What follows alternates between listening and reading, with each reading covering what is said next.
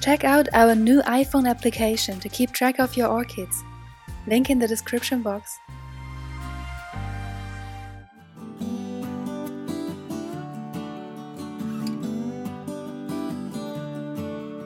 Hi there!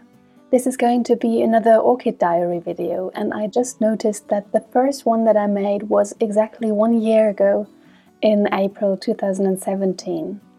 And here we are again in April, and I have so many things that I'd like to show you, and I actually wanted to make separate videos for some of them, but I just can't. I don't have time for so many videos, so I decided to make an orchid diary instead.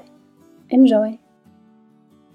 Here's the spike of my Vanda Surulescens, and the last blooms are going to fade soon.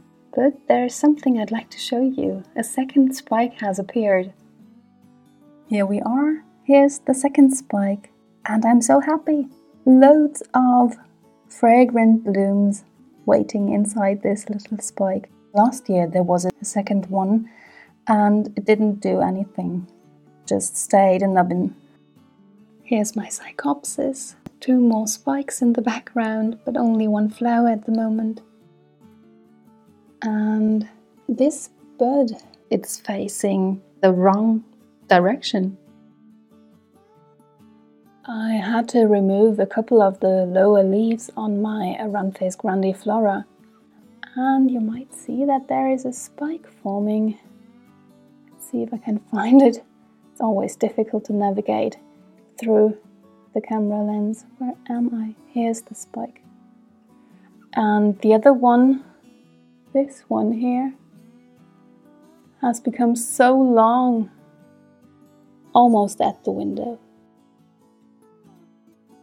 And this is a poor plant, a quite neglected Phal. It's dusty and leaning towards one side, and there are so many burnt roots on the surface, and I really want to repot it, but I haven't done it yet. I'm feeling so bad. But nevertheless, it started a new spike, and an old one has branched, and there are some buds appearing, so it's doing okay, but I think it would do way better in new medium. There are so many things on my list. And here's my Oncidium Twinkle on my northern windowsill. It's doing quite well. There were some brownish, blackish leaf tips that I cut. You can see that many of the leaf tips have been cut.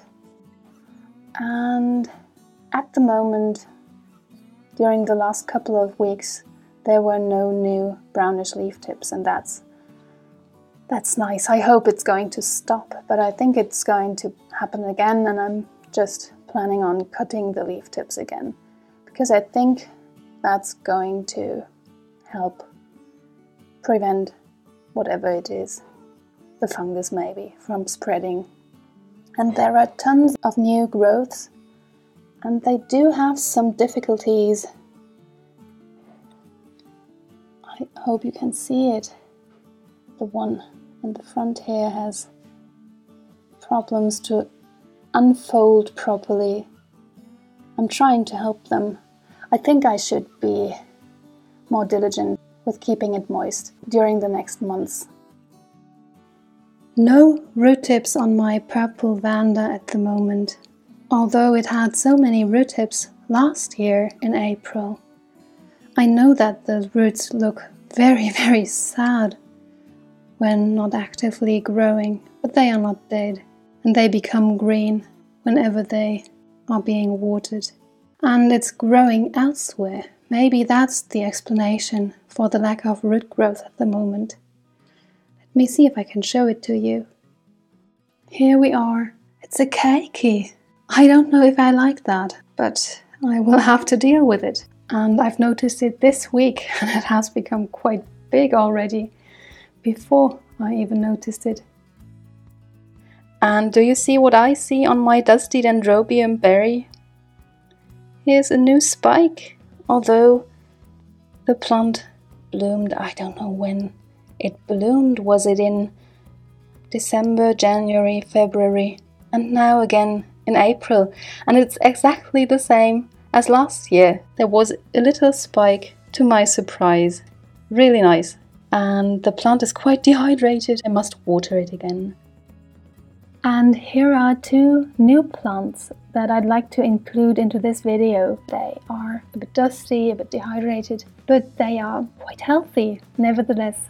And they are Phalaenopsis Leodoros. Yes, I have two new Phalaenopsis Leodoros that a very kind orchid friend of mine gifted to me. She said, "What? Your Leodoro has died. I can't believe it. I do have two plants that I don't really like anymore. Do you want to have them?" And I said, yes, of course I do, because this is a plant that I thought about rebuying anyway. So I was really, really lucky, and I'm very thankful. And I also wanted to say thank you so much for your kind and supportive and encouraging comments under the video in which I showed the decay of my Phalaenopsis Leodoro that I had over 6 years. Thank you so much. I've learned that Phalaenopsis Leodoro is really expensive in Canada and the US, and I really hope that prices will drop in the US and Canada at some point as well, because I really like the scent of this orchid and I wish all of you could have one of them for a decent price. My other one, I think I paid about €5 for it. It was on a discount, but still very cheap. And here we have a little Phal parade for those of you who like Phals as much as I do. Let's start with Phalaenopsis Princess Kayulani. Only 2 blooms. I think it had about 4 or 5 blooms at the same time of the year last year. That's a pity, but I won't start complaining about the dark winter in this video again. The color is intense as usual, and the scent is pleasant, powdery. And down here, isn't it cute? I can't get over it. It's Phalaenopsis Purishi. It's so cute. And the scent is quite intense. Not too intense if you stick your nose into it, but a couple of meters away, it happened that I smelled a scent and I wondered, where is that sweet scent coming from? And it was Phalaenopsis Purishi. And I wonder if I can show you that the lips are mobile.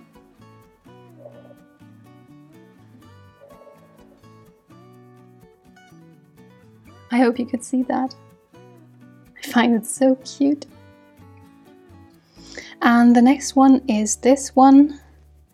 It's Phalaenopsis amblyaris or ambularis, a cross between amboinensis and cochlearis. And it's the first bloom. On this one I only had it for about 6 or 7 months and it's not doing too well. But the flower is beautiful in my eyes. And up here, the first flowers on Phalaenopsis cornucervi or cervi. And the other spikes are active as well. The tips have become light green, so I hope that they will produce many flowers very soon. And down here, that's Phalaenopsis ludemaniana, not hieroglyphica. It's ludemaniana, and the flowers are really nice, quite big, but only 2. I don't know if it had a few more, but not as many as last year, unfortunately. And these are fragrant. One of my favorite fragrances. It's a very warm, comforting scent. We are beneath my tall Vanda at the moment, and here's what I'd like to show you. Many active root tips. That's nice, isn't it? I always like the root tips of my little fragrant pink Vanda, because they are pink as well. And can see loads of freckles. Don't you worry, it's not a fungus, it's only freckles. And what do we have here? 2 spikes in the leaf axils. I don't know if they are going to make it. I hope they will both grow. The upper one seems to be growing actively. Please keep your fingers crossed. These are the roots of my Cattleya yellow bird. Aren't they pretty? And out there on the balcony, that's my Cattleya pink jaguar. It's not the perfect place. I will see if I will find a better place for it. And who needs roots growing horizontally into the room? Here's the little backup plant of my yellow Cattleya in bud. It's always funny when roots are breaking through old roots like this. Or like this on my Vanda Colmary. And this is something else I could have made a complete video on, but I didn't. It's my Vanda Colmary that spent the whole winter bare-rooted. That means without this holy clay pot. When I freed it from this holy clay pot, I removed many roots, and it suffered a bit this winter because bare-rooted means I have to water more often compared to when it's in a clay pot with coconut fibers as it used to. So it lost a couple of its leaves. The bottom leaves down here doesn't look really nice. I thought about shortening the stem down here where there are only a few roots left but no leaves anymore, but I didn't because all the roots are becoming active again and I thought no, it wouldn't make sense to cut them off just for aesthetic reasons. So I decided to keep all of them and keep the bare stem, and it's also my fault because I should have watered more often. I tried to keep up with the watering, but I didn't really succeed. Yeah, now that I have active root growth again, I have to make a decision, and I decided to pot it in this clay pot again. And I have these stakes for stabilization, and yeah, I'm not finished yet. I have some coconut fibers soaking in a bucket of water, and I think I will fill this one up and maybe wrap some coconut fiber around some of the roots. And now we are back to the roots, so to say, back to the original setup. And down here are some tools that I always use. It's my Phal 2, this one. It's really handy when I cut stems or big roots. And this is my Leatherman Wave. It's a multi-tool. These are the 2 tools I really like. And for those of you who are interested, you will find the link in the description box.